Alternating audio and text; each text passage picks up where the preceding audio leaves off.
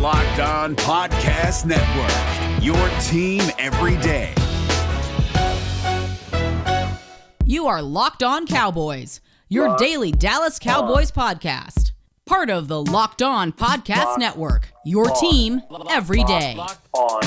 Locked On.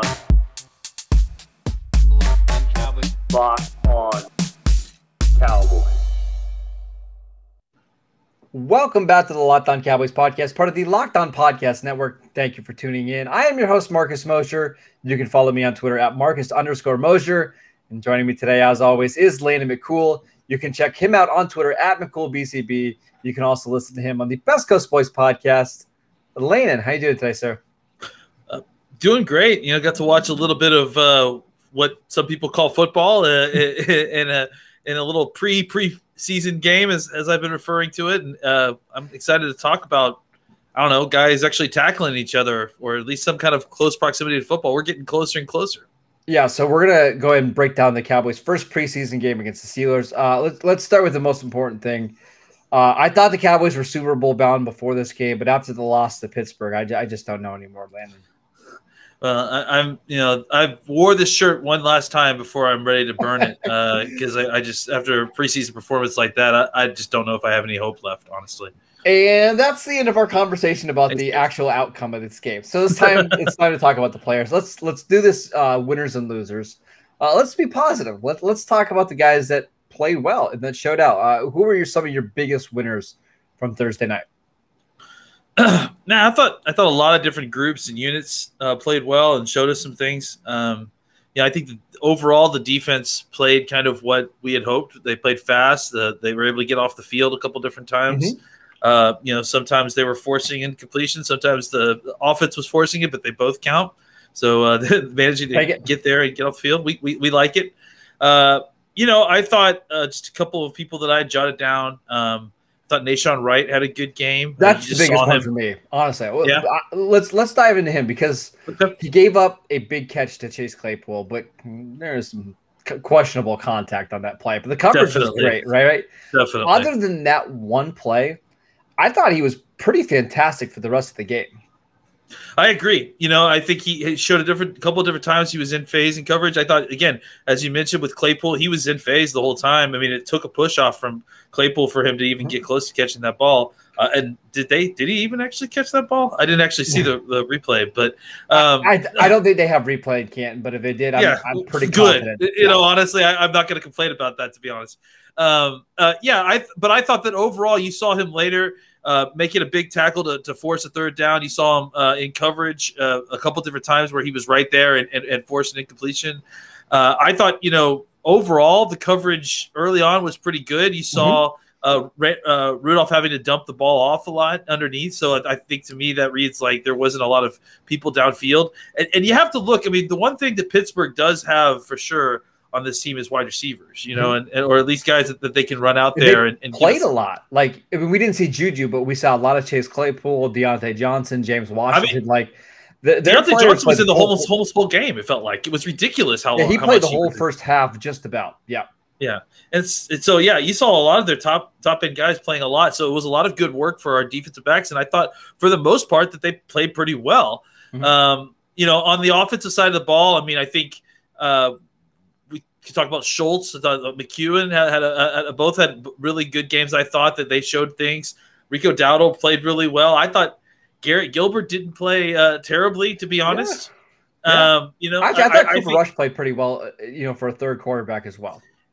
Yeah, the more I'm watching the Rush, the more I'm concerned. There's just so many times when he's like trying to make a throw on an out route or just trying to push the ball downfield that the ball just quacks on him. Yeah, well, I mean, we know that, right? Like, he's never going to be a starter, but can he be a quarterback that gets you through practice and can be good enough in preseason games to help you evaluate the receivers? Yeah, I think so. I mean, that's really all we're looking for here, right? Yeah, and I think also, more to credit, too, I thought Nolan Brown and Noah Brown and C.D. Williams both had really, really good games as well. I mean, I just think that Cedric showed a couple different times where he was able to, kind of stretch out and make some hand catches. And then Brown had a big catch on a third down and several other plays as well, where they looked like neither one of them was giving up that spot. Yeah. I think Malik Turner made a push and he had the fumble, which is unfortunate, but I think he had like 4 other catches outside of that, so he looked good. It's just there was a lot of things on the offense that looked good that were mostly from like the kind of second team skill set players. Can we talk about Garrett Gilbert? Because I liked a lot of what I saw from Gilbert, but his biggest problem is the same problem that we saw in college, that we saw early in his career. Like, he needs to speed up his clock, right? Like, he holds the ball way too long. And like the fumble that he had down in the red zone, I know some people want to blame that on bad pass protection, but I actually don't think that was the case at all. Like, it was a 3-step drop from the 3-yard line. Like, you got to get rid of that ball quick. You can't hold on to it. And he ended up taking the sack and getting a fumble, and it happened on the next drive. I actually thought the offensive line played pretty decent for him. He just needs to speed everything up. Yeah, absolutely. I mean, I think people are quick to blame Nitschke for that, and I think if you look at what Nsekhe for that. I don't think he called him Nitschke. You're saying the Highsmith sack, but yeah, on the Highsmith sack too. I mean, even on that play, like that was like, he had gotten through his concept, and I was sitting there going, throw it. Yep. It's like he's got to find a way to either play off script quicker, like recognize that the look is not working for him, or that the progression's done and that he can't get to it, or he's got to get rid of the ball quicker, because you just can't expect to just sit back there and have all day to throw the football. And that's clearly what he learned the hard way today. I want to continue to talk about some more of the winners for the Cowboys in this preseason game. But before we do that, I wanted to tell you about Built Bar, the absolute best tasting protein bar out there. It's hard to even explain it. It's real chocolate with amazing flavors. It's just a great combination of low calories, high protein, and low sugar with no crazy additives. Best of all, they taste absolutely fantastic. Go to BuiltBar.com and use promo code LOCKED15 and you will get 15% off your next box at BuiltBar.com. All right, we've got to talk about Leighton, or excuse me, not Leighton Vander Esch. We'll talk about him as well. But Micah Parsons. Yeah, Micah Parsons, right? Saw him play 2 drives, maybe 3. Yeah. I don't remember off the top of my 2. head. Yeah, play a little bit on the edge, played a little bit downhill. What did you think about Parsons in his first game since the end of the 2019 season?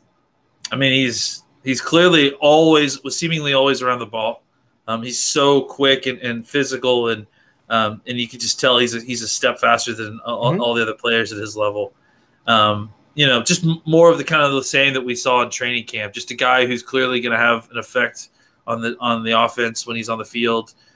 You saw him kind of play a little bit of what I've described a little bit as kind of like a Sam linebacker, like on the line of scrimmage sort of role. That's where he was when he got that fumble. I mean, it's obviously was not a traditional forced fumble situation that he recovered, but again, like I mean, let's not forget to give credit for guys who make the play. Here's the thing on that play. If you watch it, because I rewound it a couple times, like if there wasn't a fumble, he's blowing that play up in the backfield. Like, absolutely, he was still making the play. That's right, because he had already shed his guy before whoever it was that had received the ball and gotten across the formation. He was ready to blow that thing up. So even if it wasn't a fumble recovery, it was a TFL that he was likely to get. So clearly he looks like a guy that, there wasn't any, I think what you worry about with Parsons and guys at that level is we've seen a lot of him in training camp. Does he get into this preseason game and not play that way? Does he lose that, that step once the lights come on? Clearly was not the case with him tonight. He was playing the same way we see him moving in training camp. We'll just mention a couple other rookies really quickly. Kelvin Joseph gave up a couple little catches early, but nothing significant. I think the most important thing is Pittsburgh really didn't complete anything down the field at all. Yeah, and it seems like that's kind of going to be the thing for the Cowboys. Like, they're going to force teams to dink and dunk their way down the field, and they're going to live with those results. Jabril Cox. He had a couple plays, a couple run stops, a couple ones where he was a little late. Any thoughts on him? It feels like he's waking up, because it seemed like a little bit at towards the end of the game, and obviously the level of play, but just his own physicality. Like, he started chasing down guys, making plays on the outside, using his speed to his advantage. Doing linebacker things, not just coverage things, right? Yes. And I think that's seen an uptick there. So, he's a guy that maybe is ready to start maybe he started to get his feet out underneath him a little bit more and starting to like see it put a little clearer. So I'm looking forward, hopefully, maybe for a little jump from him next week.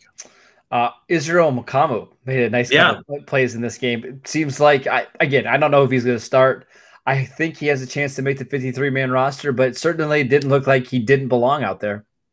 Yeah, I liked him a lot. I'm definitely not going to get out of this podcast without mentioning Sheu Alon-Lua and his catch. And, he definitely had a nice block in the hole as well. Just so he showed that kind of versatility you want. So I'm still hoping that he's the fourth running back on this team. As a kind of fullback, special teams, H-back guy. I thought Quentin Bohanna really had a great game. I mean, we're not going to get the all 22 on this one, but there were 2 or 3 different plays where, and Maurice Canaday is another name I need to throw out because he had a really big tackle for loss. He had another play where he would have, I think, had an interception or where he was right there. Mm-hmm. But Quentin Bohanna on that tackle for loss that Canaday had, he absolutely just destroyed his guy and pushed him all the way into the backfield. There were 3 or 4 different times where I noticed him either completely stuffing his side or making a play in the backfield.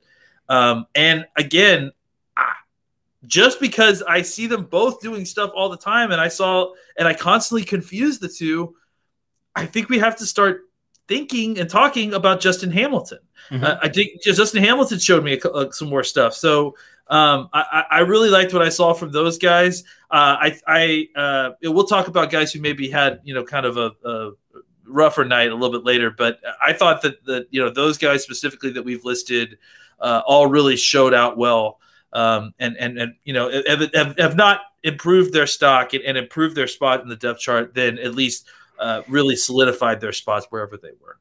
I also would say Osa Odigizua in a jersey and a uniform just looks so wide. I mean, I don't know. He's not fat. This is what I was talking about. He's so wide and long. And it's crazy when you see him standing next to Bohanna and Hamilton, he doesn't look any like if you get a forced perspective situation where he's a little bit like closer to you because he's shorter, right? Yeah, he's shorter. Yeah. He looks the same size. Yeah. It's so crazy how wide he is. He was actually the guy I was going to mention, and maybe we could kick off that part of the conversation of guys that I thought kind of I wouldn't call him a loser in the winner and loser. Maybe just a little disappointed that he didn't make. But I thought he was up and down. You know what I'm saying? Yes, I saw him get a pressure. I saw him get a tackle for loss. Like there were positive things there. But I also think he played a ton of snaps. Mm-hmm. I think he was getting exhausted at certain points. He was taking on a lot of double teams and fighting through things. Yes. And there were times when it felt like it was a lot for him. And it's not that I felt like he had a bad game because I think, again, he flashed. He showed me some things here and there. But I also saw some negative things on his tape, which I think were a result of the fact that they didn't have a ton of defensive tackles. He's a young guy who needs a lot of snaps and maybe got a lot more work than he's had in 4, 5, 6 months since he's played a real football game. All right, so let's talk about some guys that were quote unquote losers that were maybe a little bit disappointing. Connor Williams at center. Connor Williams specifically at center, though. I thought he played well at guard from what we saw. I understand why they're doing it, maybe just to have something on game day, but I think it's pretty clear, at least in this game it was to me, that Connor Williams at left guard and Tyler Biadasz at center is your best combination. I think that there's no doubt about that. Honestly, I think all of this, I'm even now more convinced, all of this is about the fact that, and this is after tonight's play, not to bleed back into guys who played well, but Tyler Biadasz played really, really well. Yeah. And then Connor McGovern played really well. And I think that clearly what's going on is that they like McGovern as that sixth offensive lineman. So they're just trying to figure out a way to get him on there in his best fit. Right. Exactly. And so like getting him on the field and sliding Connor Williams in, it seems like something they would like to try to do just because they like all this. Have they tried Connor McGovern at center at all during practice? I haven't seen it. I mean, which is interesting because I know that was the kind of thing coming out of college at Penn State is, hey, he could play all 3 interior line positions. It's fascinating that they're not trying him out more there. I think it's more that they know. Maybe he's just a better fitted guard. Well, I mean, McGovern needs snaps like at any position, and it's probably difficult to try to cross train him right now when you just want him to be good at one position. That's fine. And you feel like he can get there. Williams is already good at guard, like he can play guard. So that's probably they're just trying to take advantage of all these snaps to try to get these guys better at the positions they're not comfortable with.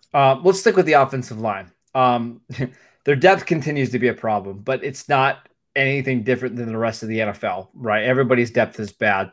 Tynishki, how do you I always mess up his name. Yeah, Gesicki.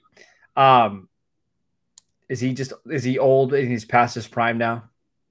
I'm not ready to just write him off because he lost on him. I mean, Hightower's a good pass rusher, and they didn't like watch tape on these guys. Okay, you know what I'm saying? Like, I mean, I think that's like for something like a spin move that was very well executed. I think that's something that if let's say this was going into a game week and they were actually preparing for this, sure. Gesicki would have watched tape and say, okay, this guy's got these moves and this moves. I'm not trying to make excuses for him, but I'm saying like I'm not ready to completely write him off quite yet. Brandon Knight, they just need to stop playing him at tackle. I think he's just I think he's okay as your emergency tackle. Like if he's your last guy in your game day roster as a guard tackle who can do it, but he's not the answer as the swing backup tackle. I agree. I'll give you another guy that I was a little bit disappointed with, Semi Fehoko. Just kind of looks like a guy out there. Like it just hasn't really shown up, Well, I mean, if I didn't tell you he tested as a great athlete and I told you he wasn't a 5th round pick and he was a UDFA, I think that would make more sense, right? Like there was no significant gap between him and Malik Turner and Aaron Parker and Brandon Smith. Like they're all about the same, right? Like if the Cowboys cut Semi Fehoko, I'm not going to be upset about it. In the total of training camp and preseason so far, like you've seen all these guys make 1 or 2 big plays, some platform. I just really haven't seen it with Fehoko yet. See, and actually long term, this might be good for Fehoko. I think he is a guy that really needs a year in a practice squad to learn the NFL, learn the wide receiver position because he has not been playing very much. And I know this is too early to write him off after one preseason game. Oh, absolutely not. Yeah. But kind of the way we're trending after 2 weeks of training camp and now one preseason game is I think he's probably closer to being on the practice squad than the 53-man roster. And to be fair to him, like all these other guys that we're talking about, maybe they're not experienced veterans, but Aaron Parker, Malik Turner, they've been in an NFL weight room and they've you know what I'm saying? Like they've been professional football players for longer than Fehoko. So let's give him at least the entirety of preseason. Along the lines of guys who I thought were up and down, even though I heard somebody saying that they thought it was a good game, I thought Luke Gifford it was just kind of okay. He saw him a couple different times, like missed tackles, overrun plays, like stuff that he just can't do. I feel like he's the same guy that we saw, actually, maybe less than what we saw 2 years ago from him. You know what I mean? I mean, he certainly isn't seemingly gotten a ton better. No, it seems like he's plateaued, right? Yeah. And I also thought another guy, I mean, again, not so much in the loser category, but more in the he had some good and he had some bad. Reggie Robinson. I thought he had the forced fumble. He had a big tackle on 3rd down, I think it was, to make a stop. But I also saw him got burned a couple times and kind of get some separation. So it's good to see him start to make flashes lately. At least we're hearing his name called more and more. And maybe he's another guy who, like Cox, is just it's just now kind of catching on. I mean, again, this is so early, guys. Like this is not even technically the first week of. This is just the first week of regular preseason. So yeah, I just like to combine this with what we're hearing and seeing in practice, right? Like it sounds like Reggie Robinson's been really up and down in practice. He was up and down in the game. Again, I'm going to say this about a bunch of guys, but he's one of these guys that I really think could benefit from an entire year on the practice squad, just learning the position and practicing 2-3 times a week. Absolutely. You know what I mean? Because he's not ready to play now. And if he has to be forced out on the field, it's not going to be good for anybody. But a year from now, could he potentially, maybe take Maurice Kennedy's job, who's on a 1-year deal, or Anthony Brown, who's maybe they decide to move on from after this year? Maybe. He's not ready to play right now. Yeah, absolutely. Okay. I think the only other guy that I wanted to mention, I think I really briefly mentioned Rico Dowdle. I thought, he really showed us some good stuff tonight. And it's 100%. I mean, I didn't think he was – I thought he was almost a lock to make the team, basically, before we came here, just because of a little bit what we did last year. I think he definitely is now. I mean, he just showed you kind of that ability to be sort of a complete back and do a little bit of everything well. I just think that he's an exciting young player. I'm excited about the Cowboys running back room this year. We are 20 minutes into the show, and we did not mention Ben DiNucci. Ben DiNucci. Who's Ben DiNucci? Yeah, I mean, I still think he's your practice squad quarterback. I mean, just because I think he has some traits that, he has a big arm. I do think he can throw from a couple different angles, as they mentioned tonight. And they showed tonight he threw that sidearm pass. There's some talent. There's some raw talent there that's worth developing. And I think he would be a good practice squad quarterback simply because of the fact that he can help you simulate a lot of different kind of quarterbacks, during the week. But, I mean, I'm definitely not trying to keep him on the roster. Yeah, it's going to be a rough watching him the next 3 games. Before we go, there was some talk pregame from Jay Glazer about Dak Prescott and his injury. They said it's more of a baseball injury. It's like right underneath the armpit. Troy Aikman commented during the game that, whenever a quarterback is missing this much time, maybe it's more serious than the Cowboys are letting on. Do any of the comments from Glazer or Aikman have you concerned? No. I think this is, an attempt to kind of counteract the fact that Dak was not on the sideline, that they could, show shots on, and they're just trying to drive up interest. I think. Did you watch the halftime interview with Dak? I caught some of it, but I wasn't watching. So they tried to get him to say stuff about his shoulder, and basically Dak just said, "We're just trying to be smart. We've got 5 weeks until week 1. We're just being cautious here." I mean, look, just the fact that they didn't even bring up the schedule. I mean, they're just trying to drive interest, just create intrigue.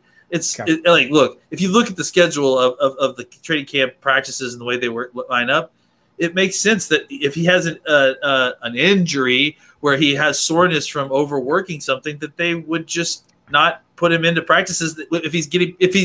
They would not put him in practices to get prepared for a game that he's not going to play in. Yeah. So let me ask you this. At what point do you start to get concerned? Like if he misses all of this week of practice, are you concerned? Ish, but still really, no, not really. I mean, I definitely would like to see him. I mean, he definitely is and has to play preseason games. Like I 100% would be nervous about him if he didn't play preseason games. So if we get to the 3rd preseason game and he hasn't taken a snap yet, that's when you get a little concerned. I'm concerned for sure. Yeah. Okay. I mean, honestly, I think this level of concern about what's going on is reasonable if he doesn't practice or throw the football, in the next week, I would say. Okay. So basically when the Cowboys are practicing with the Rams, like if he doesn't do anything during those practices, then it's time to get concerned. I don't even know that because I you know what I'm saying? Like, because it's a practice versus the Rams, I could see them wanting to be careful there and not necessarily putting him in to do a bunch of stuff. So I don't. Okay. If we don't see him throwing it all in the next week, then I would be concerned for sure. Okay. But I think right now it's like, look, we're still basically talking about getting ready for the normal first week of preseason, right? Which he wouldn't be playing in anyway. So. Right. After a week after that, like once we start getting into the nitty gritty, the 2 weeks that he needs to lead up to his dress rehearsal, if he's not throwing the football by then, it's time to start having this conversation again. We've got 3 more preseason games left, Landon. We will be here breaking them all down after the game. So make sure you continue to download the podcast and Apple Podcasts, Spotify, wherever you get your podcasts. Continue to check us out on YouTube, as these shows will always be posted pretty quickly after the game is over. You can follow Landon at McCool BCB. You can follow our account at Locked On Cowboys. I'm at Marcus_Mosher. We will see you next time.